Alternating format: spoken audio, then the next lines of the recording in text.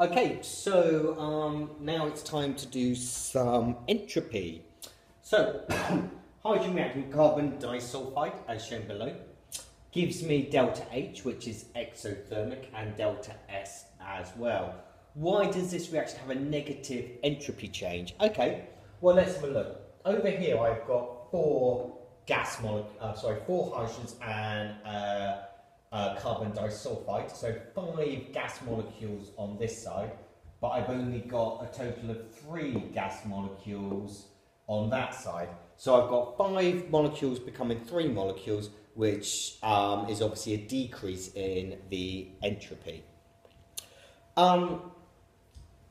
Standard entropies are shown in the table below. Calculate the standard entropy for H2. Okay, so they've given me the overall value here. So I've got to use that to calculate the overall value. So I know that I've got to get to minus 164, and it's going to be the standard entropies of the products minus the sum of the standard entropies of the reactants. So the products are methane. I've only got 1 methane, so that's 186, and I've got 2 hydrogen sulfides, which is going to be plus 2 times 206, and that's going to be minus the reactants. The reactants are carbon disulfide, which is 238, plus 4 hydrogens, so whatever hydrogen is 4 times H2. So if we work that out, if you do all of that calculation, you should get minus 524 is equal to 4H2. You divide by 4 to give you it's equal to minus 4H2, because obviously that's minus all of that. You can then cancel out both sides. Divide by minus 4 on both sides. H2 is equal to plus 131 joules per Kelvin per mole. Okay, so moving on. Explain with a calculation whether this reaction is feasible at 25 degrees C.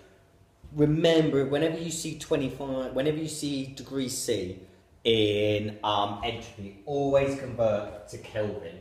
So 25 degrees C, first of all, is 298 Kelvin. So please just always think that, because it causes so many little mistakes, and then it really messes up your further calculations. So delta G equals delta H minus T delta S. Delta G is therefore going to equal delta H, which they told me was minus 234, minus 298 times by delta S. Now delta S, you'll remember, is minus 164, but that's in joules per mole per Kelvin. So remember to divide this boy by 1,000 to get it into kilojoules per Kelvin per mole. And if you do that, do all that calculation, it's minus 234 plus 48.9, which is equal to minus 185. Therefore, you just need to state delta G is less than 0, and therefore it is feasible. Explain with a calculation the significant temperatures above 1154 degrees C for this reaction. Again, it's in degrees C, so what you do, you must convert it to Kelvin. That's 1427 Kelvin. So just remember to do that. So let's do this. Get rid of that random line that I've made. So delta G,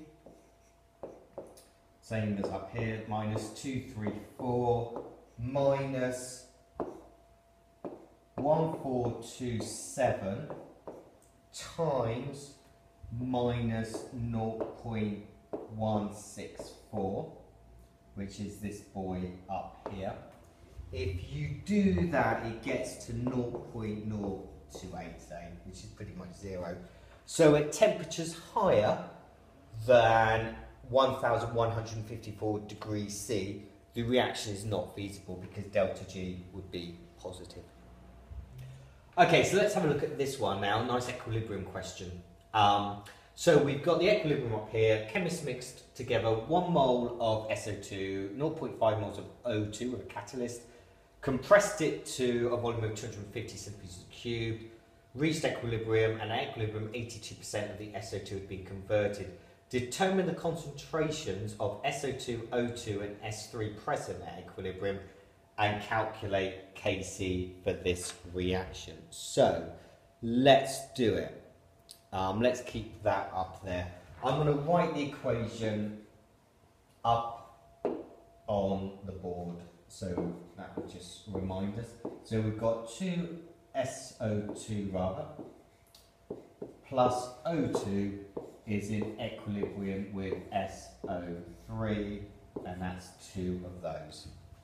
And 82% of this boy had been converted. So I started, so initially I started with 1 mole of that, 0.500 moles of that, and none of that. At equilibrium, 82% of this had been converted. So if I've lost 0.82 of that, I'm left with 0.18 moles. For every 2 of those, I only need 1 of those. So if I've lost 0.82 of that, I've lost 0.41 of this. So I'm left with 0.09. And for every 1 of those I lose, I gain that. So I must have now 0.82 moles of that. I now need to work out my concentration. For concentration, I'm going to divide all of these by 250 and times by 1,000. Because the volume of the container is 250, and then you times it up by 1,000. So if you do that, you get 0.72, 0.36, and 3.28. Now, easy peasy, we just bung it into Kc. So Kc, let's just make sure we get this right, is the concentration of SO3 squared divided by the concentration of SO2 squared times the concentration of O2. Bung those numbers in, you get 3.28 squared divided by 0.36 squared. Oh no, sorry, not 0.36 squared, is it? Because that's O2. 0.36 times 0.72 squared. Yep, that's the right one.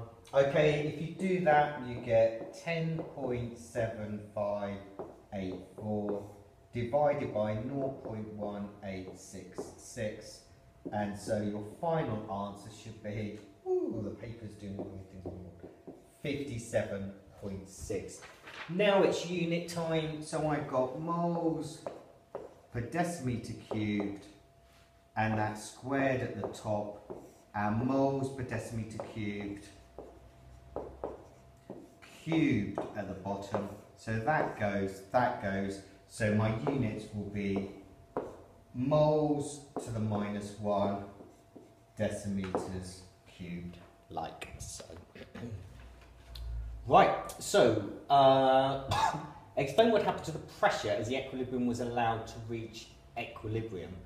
So as we reach equilibrium, the pressure is going to decrease because obviously we started off with lots of that and none of that. So the equilibrium was moving in that direction. I've got 3 moles of gas on that side and only 2 moles of gas on that side, so the pressure would decrease. The value for Kc decreases with increase in temperature. Predict the sign of the enthalpy change of the forward reaction.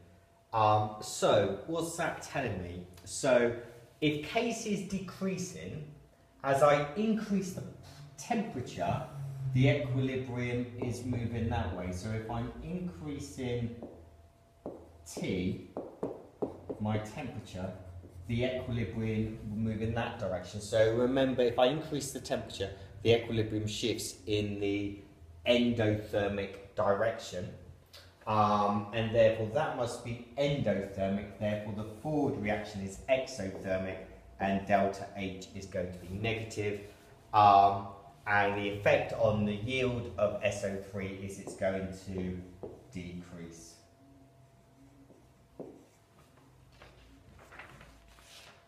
Right, so this question comes up quite a lot, so what I've tried to do is give you a little bit of an answer for this one. So the chemist repeated the experiment with the same temperature, same concentration of SO2, but an excess of O2.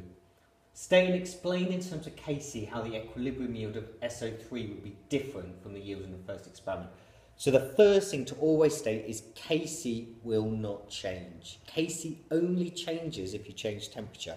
Kc doesn't change. So Kc does not change.